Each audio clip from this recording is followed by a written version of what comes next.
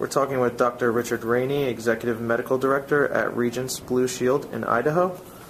And I just wanted to ask you, Dr. Rainey, what are some of the common issues and problems that you run into when basing coverage decisions?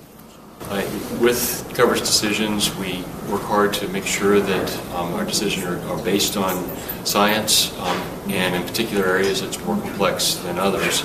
What we were talking about today is genetic testing, which is one of the most complex areas in terms of making coverage decisions. How much of a factor is cost? With respect to coverage, we look at the medical necessity of coverage.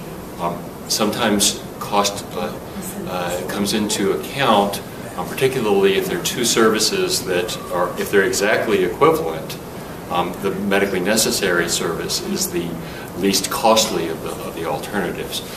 It's rare that there are two services that are exactly equivalent, but when that's the case, then the least costly is the medically necessary service.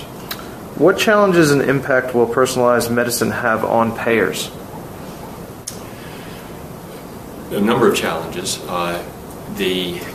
It's a rapidly growing field, growing explosively, and the development of the tests, the evidence to support the test is not keeping up with the actual development of the test. So it's a real challenge to evaluate that effectiveness when there's not as much evidence as there has been in the past on when growth has not been quite as fast.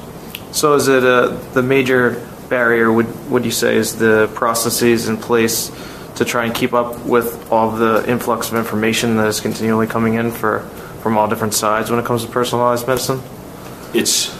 With respect to genetic testing, it's a huge challenge to keep up with the information, both in terms of the people who are actually developing it, in terms of their publishing the information, and our keeping up with that information that's published. Do you foresee modifications to current criteria for basing coverage decisions as more data is collected on targeted therapies and subsets of patients and so forth? It is a new area where there are new issues that have come up, and I'm sure that criteria will be dynamic in terms of changing to try to address the new issues as they come.